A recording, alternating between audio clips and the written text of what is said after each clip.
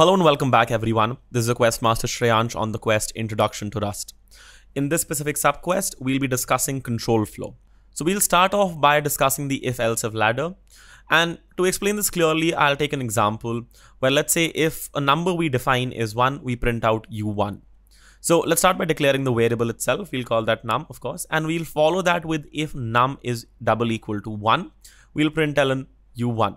Now the double equal to returns true if the number on the left hand side is equal to the number on the right hand side. Let's try executing this, and what we see is that because the condition matched, we printed out u1. Excellent. Moving on, let's say if the number is 1, we print out u1, otherwise we'll print out u lost. We do that by adding the else clause. In this case, we'll add another println macro which will print out u lost if the number is anything apart from 1. So number 1, we print out u1, otherwise everything within these curly braces is executed.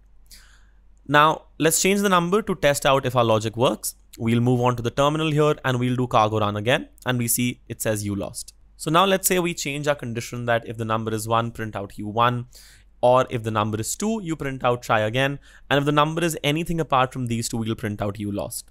The way you do that within Rust is you add the else if clause. So you can have as many else ifs as you want. In this case, we'll add one just after the first condition. And we'll say else if the num is double equal to 2. Let me just clean that really quickly there. We'll print out try again. Let me just clean up the code here really quickly. And what's going to happen is because the num is defined as 2, it'll first check if the number is 1. It's not, it'll move on to the next branch, which is else if the number is 2. It'll be true and it'll print out try again. And when we run this, we see try again. Beautiful. Let's change the number to 3 and let's see if this works. Moving again, cargo run, and we see u lost. Excellent.